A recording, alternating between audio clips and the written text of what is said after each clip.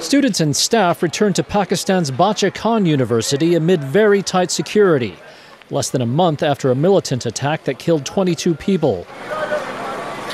Those entering the campus near Peshawar had to cross through a column of armed guards and metal detectors as the university reopened on February 15th. The campus was the scene of a mass shooting claimed by a Taliban splinter group. Militants stormed the school and killed 22 students and university staff. All 4 attackers who took part in the assault in Charsada were killed by security forces after a 6-hour gun battle. The university's vice-chancellor told RFERL's Radio Mashal at the reopening that a monument will be erected to the slain students and other staff.